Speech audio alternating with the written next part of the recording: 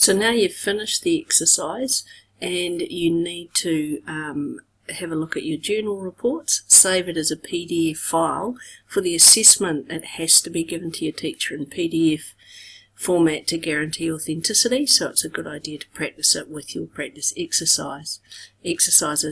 And remember, once you've saved the PDF, you no longer need your practice exercises, so you can go and delete them. So to have a look at your reports, so we click on report, and it is the journal report.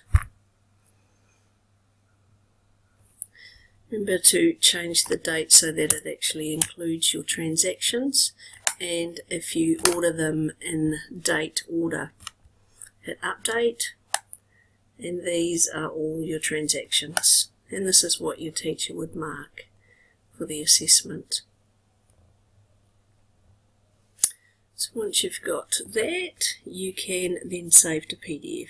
The way that you do that is down the bottom of the page there's an export function. Click on it, and we're wanting it in PDF, and then you can email it or whatever you are doing to your for your teacher, who will give you instructions around that.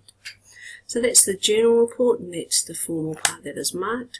Other reports that will be of use to you, so come back to the reports, and let's have a look at the profit and loss for the company as well.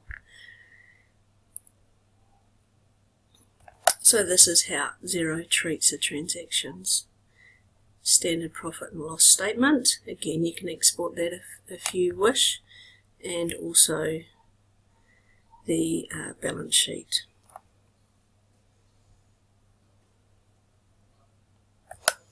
So once you've got all the reports you need, and any of these can be exported or printed, you are ready to delete your organisation.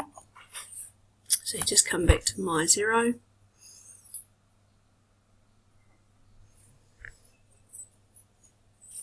and you can ask to delete it, and it'll ask you for a reason, and if you just type in for educational purposes, that way Xero know that schools have been using this.